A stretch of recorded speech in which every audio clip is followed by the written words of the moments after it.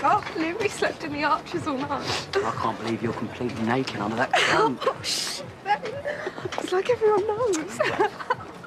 You two out early? Oh, yeah, Abby was just walking me to work. Oh. Well, work's that way, innit? Thought we were doing something wrong. See you later. See you later.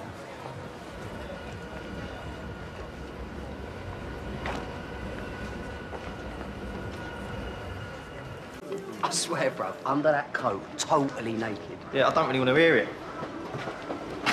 What is all this, eh?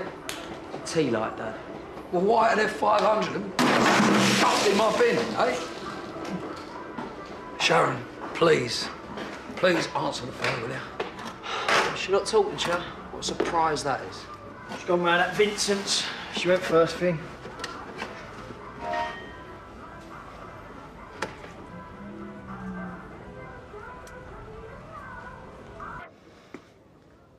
I feel sick. Well, feeling sick's less awful without the headache. Take them. Oh.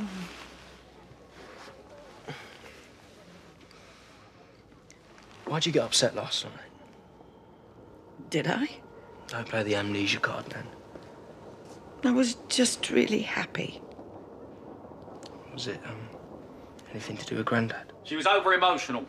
First birthday you haven't missed in years. Nearly had me going too. Oh, 2 burials and a cremation on a hangover. When will I learn?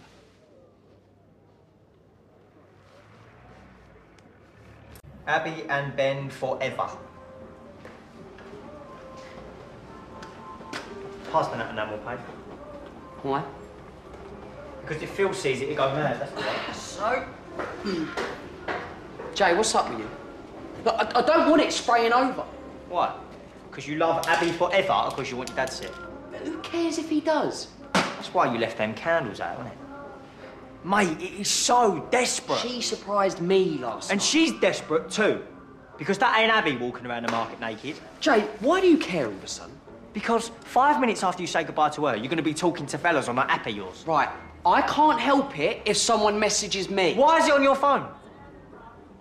Me and Abby, we were together for years. Right, and although we're finished now, I still care. I care. You care about keeping up appearances.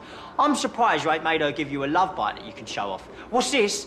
Oh, yeah, that's from my missus, because, you know, I am so straight. I'm such a geezer. Shut up, you mug. Right, well, you either delete the app, or I'm going to tell her. And then we'll see how forever you are, right?